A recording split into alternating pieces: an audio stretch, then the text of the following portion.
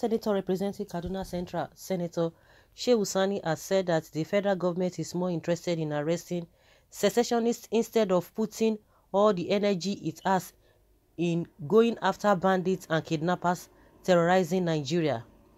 In an interview with Arise TV this morning, SANI said if the way they are going after Nnamdi Kanu and ÇÓNE1ES is applied to bandits, things would have been better for residents of Kaduna in the north.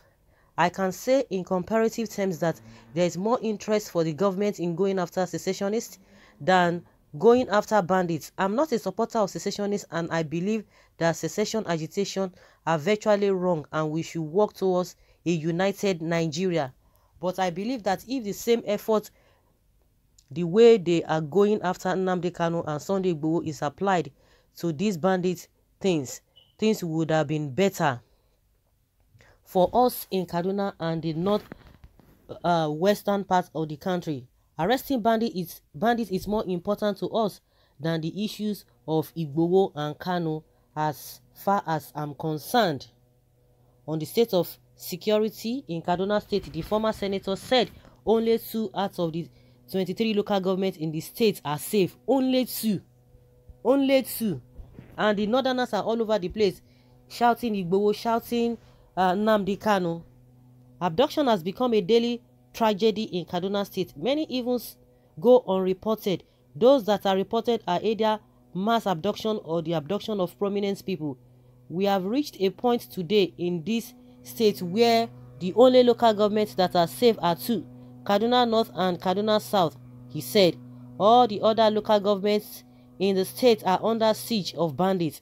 We have never seen this kind of trouble, and it appears that the abductions are even increasing by the day. All the 4 entrances to Kaduna State are all under bandit attack. Any time after 7 p.m., people in the outskirts virtually move to the center of the city to go back in the morning, he said. Can you imagine? One thing is that the northerners are smiling and suffering. It's just a few of them that will come out and say what this man is talking about. If he talks about he does not encourage secession, what is bad in that? What is the same thing that is causing the insecurity that is the cause of all the people who are calling for secession, and they are not ready to tackle the problem. So there's nothing wrong in secession if you don't do the right thing, and that is the kind of result you get when people begin to call for breakup. Everybody is just tired. Even BUHARI is not even bothered. He's not even bothered whether you people are thinking in one direction or not. He wants to do the agenda that he has in mind. That is it. He wants to go about it. And El-Rufai and his children, especially those sons that will be talking anyhow, that they love the way Nnamdi Kanu was captured. Who is suffering? Even before Nnamdi Kanu was arrested, at the end of the day, who are the people suffering? When you look at the masses in the north and look at the masses in the south, southeast, who are the people who are better off? With BUHARI, their life is not even better off. Well, you are the lonely voice in the wilderness, and the people are really proud of having you as the voice of the voiceless. Keep it up and stay safe, and God will magnify that voice to become a trouble wind for any stubborn eyes so they could hear and do the right thing. You are a double-faced fellow. You can't even hide your secret biased heart, pretender. Please, how is he a pretender? Or by telling the truth? That is the problem with an average Nigerian, especially from the north. You guys hated hearing reality. Please, you need to do the right thing. You need to do the right thing. Well, God bless and keep you, Senator SHEHU SANI. I said that this country is built on lies and deceit. You imagine this BUHARI thought we are fools. Even the Chief Justice of the Federation is Fulani. Why are we not going to be biased? BUHARI knows what he's doing. Exactly, he does know what he's doing. But if not careful, devil use him tear this country into pieces.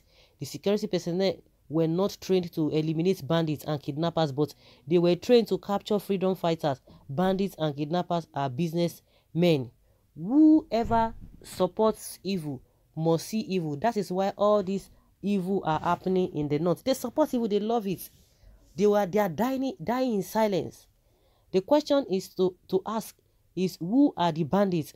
What is the difference between the bandits and the bandits in the north and the S-men? And who are their equivalents in the south? They will not go after bandits, kidnappers, Boko Haram terrorists because they are partners in crime. The federal government is the bandits, kidnappers, Boko Haram terrorists. Oga, bandits are repented criminals. Are they not repented criminals? Let them continue to deceive themselves. Let them be deceiving themselves. Everyone is just tired.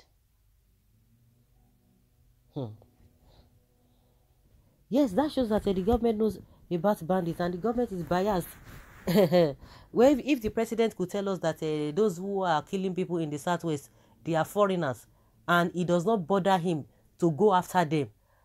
You are talking about secession. Secession is not a crime. Calling for a breakup of Nigeria is not a crime. Okay, if they are saying secession or